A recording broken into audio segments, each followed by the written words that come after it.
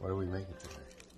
Copycat Auntie Annes Pretzels. Holiday edition because we're going to dye part of it red and put red sprinkles on it. Right. So we are using a classic pretzel recipe. We don't have time to go into all the details, but if you check out the video we're going to suggest to you, you'll be able to follow along the recipe there. Okay.